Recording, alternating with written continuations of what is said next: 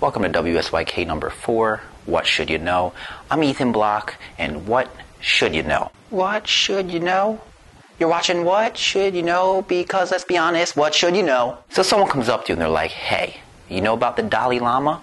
This is what you say. Of course I know about the Dalai Lama. Are you serious? You're talking about a lineage of magistrates that dates back to 1391. Dali means ocean, and Lama in Sanskrit means guru, which translates to become spiritual teacher. So far there have been 14 Dalai Lamas since 1391. Each one is believed to be a reincarnation of the Bodhisattva of compassion. And right now we're on Dalai Lama 14, a man named Tenzin Gyatso, who at the age of 2 was proclaimed to be the 14th Dalai Lama. At the age of 15, he was enthroned as the absolute ruler of Tibet. Kind of a big deal for a 15-year-old. And at age 29, he was exiled from Tibet due to a Tibetan uprising against the Chinese government, kind of like what we're witnessing today. So he went to India, where he resides today, and manages the central Tibetan administration. But not just that, the 14th Dalai Lama, Tenzin Gyatso, is also a winner of the Nobel Peace Prize, an honorary citizen of Canada, and it also was awarded last year the U.S. Congressional Medal of Honor,